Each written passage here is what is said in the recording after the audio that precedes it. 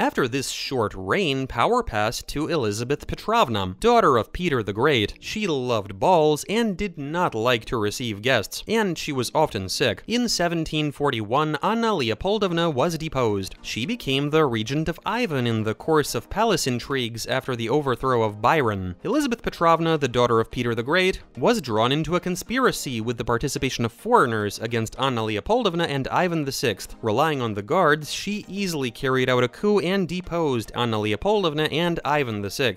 Elizabeth I ruled from 1741 to 1761. She loved balls and entertainment. Her favorites were Razumovsky and Shuvalov. Under Elizabeth there were wars, victories, and even attempts at certain reforms. At the same time, in the last years of her life, the Empress was often ill. She could not meet with diplomats, ministers, and other government officials for months.